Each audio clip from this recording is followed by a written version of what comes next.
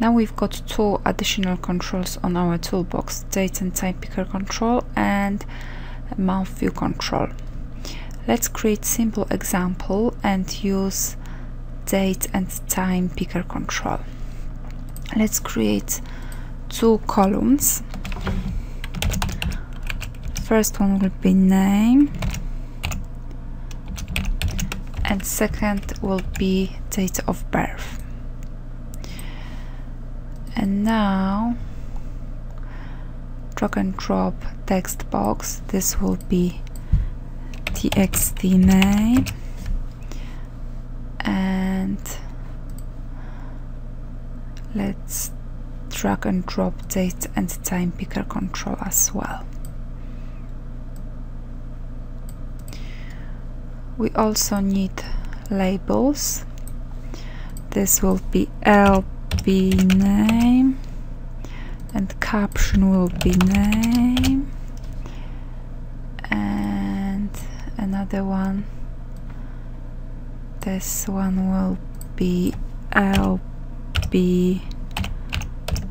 date of birth and caption will be date of birth.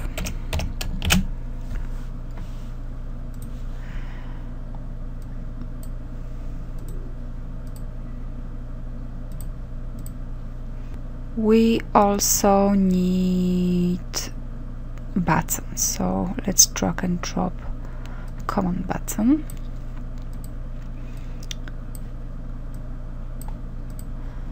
And this will be CB OK and caption will be OK.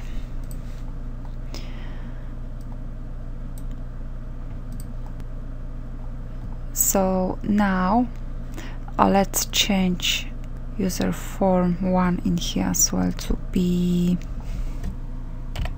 for example, student, and caption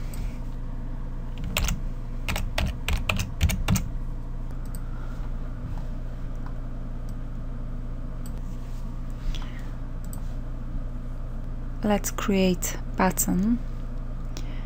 In here select developer, insert and select first form control, and in here select new, edit text and type add student. So when we click this button, we want this form appear. So let's type UF student show. Save it and click it, and we've got simple user form with name and with date of birth. When we click date and time picker control, we've got calendar. We can select date in here.